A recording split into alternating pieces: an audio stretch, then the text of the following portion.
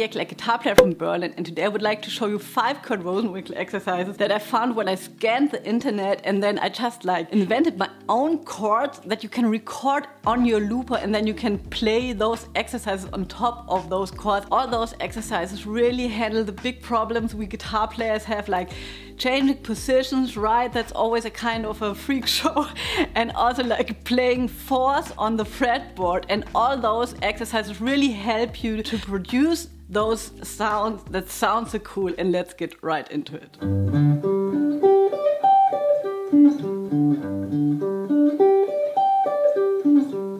The first one is shifting position on the neck, and I know that can feel a little bit like jumping off a 10-meter diving board. So what do? You jump off that diving board the whole summer, right? And this exercise is a little bit like this. It's nothing else than shifting position all the time. You have 3 octaves, right? And then downwards it's more like a fourth.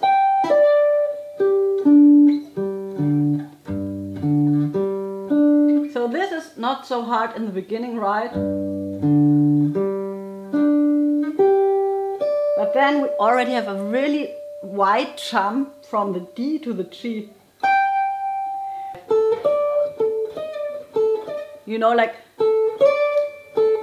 throwing the hand to the next note and then landing on this note. And I think you can practice it with this.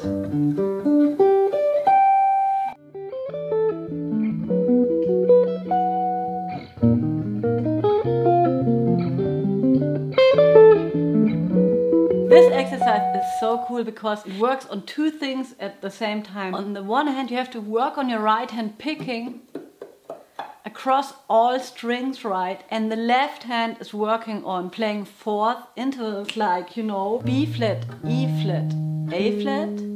And then again on the next 3 strings, B flat. The same thing an octave higher, and he's playing the first note, the B flat, with the middle finger, sorry.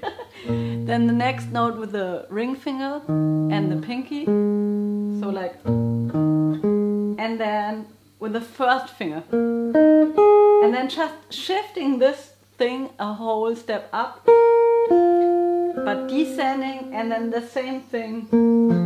So I have this shape here for you. You can really remember it as a shape that you're shifting in whole tone steps across the fretboard.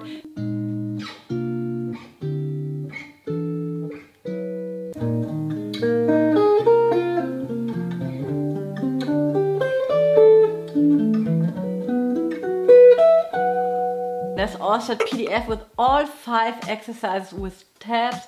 You can get it in my shop, All the Things Guitar. Just look in the description box below and click on the link, and you can download this PDF if you like to.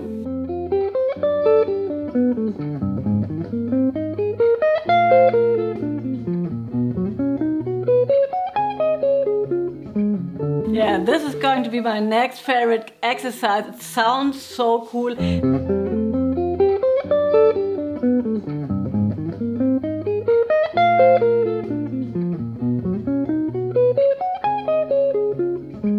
Let me tell you a word about the chords. You can basically think about them as major 7 chords that are shifted through a cycle of minor thirds, right? Very much like chord ring changes. So it would be F major, A flat major, a minor third higher, B major, and D major, and then F major again. Then I'm thinking of pairs of 2 major 7 chords. So a pair of 2 major 7 chords, a whole note apart, like F major to G. And then I'm going back to the A flat major and adding in another pair, A flat to B flat. And you can really check out some of Kurt Rosenwinkel's tune that have 2 major 7/9 chords, a whole note apart, like Hommage à Mitch or Mr. Hope.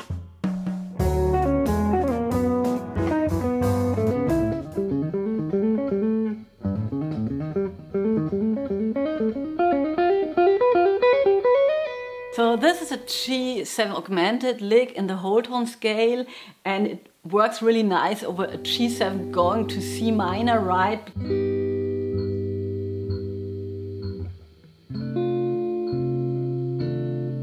Going to start in the 4th bar on the 3rd beat on the C minor, going to start the G7 even a little earlier than it actually appears. That always sounds very good.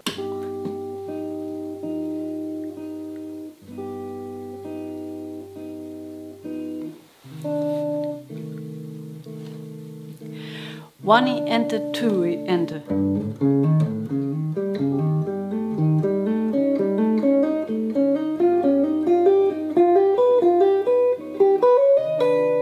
One last really cool thing is you can think about the G7 also as an F7, E flat 7, D flat 7, B7, A7, because you know, as long as you're constructing the chord with notes of the whole tone scale that is symmetrical, you can just shift it along. But then also you could be thinking, right, if I think about that chord, for example, as an E flat 7, where would it resolve to, right? So we could play the whole thing over an E flat 7, resolving to A flat minor.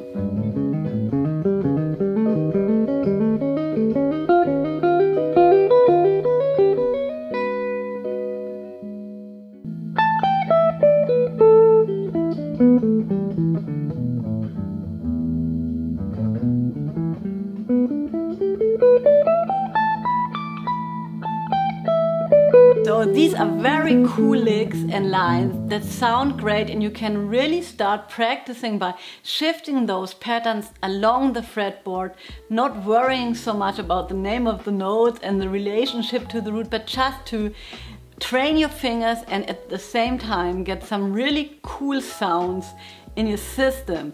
But this last exercise is probably the most difficult exercise because it stops applying fingerings and it starts thinking about the fretboard. So what we're basically going to do is to play a minor pentatonic over the entire fretboard, thinking about the notes and starting on the lowest note in E minor, that's the E, and stopping on the highest note, that in this case on my guitar that would be the D, E, G, A, B, D, E, G, A.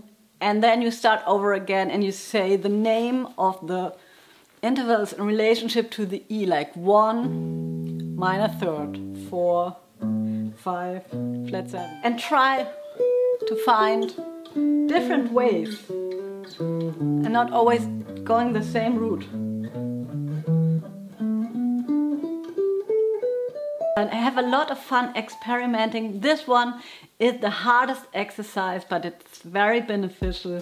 If you like this video, you might also like this video about the major 7♯5 chord, another very cool sound. Check it out. If you have any questions and comments, write them down below, and I see you next week.